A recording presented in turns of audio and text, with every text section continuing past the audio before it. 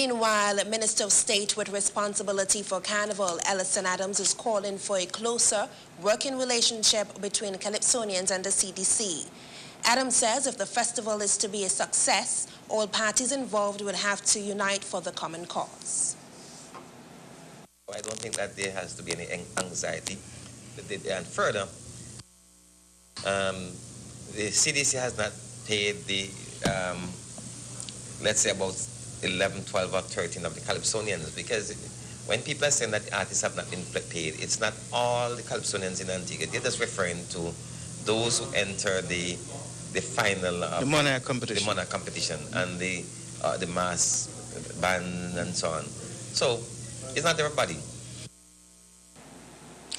Adams says it is a fact that the major challenge faced includes late payments to artists and service providers. However, some monies have been paid. I know that there are a lot of people who are agitating, complaining about the registration. I'm not really thinking about it.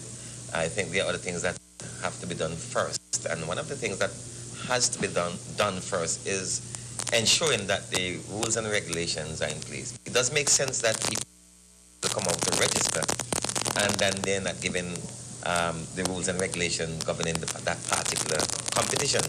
So although the time for registration is on, the festival's office is not pushing for that as yet.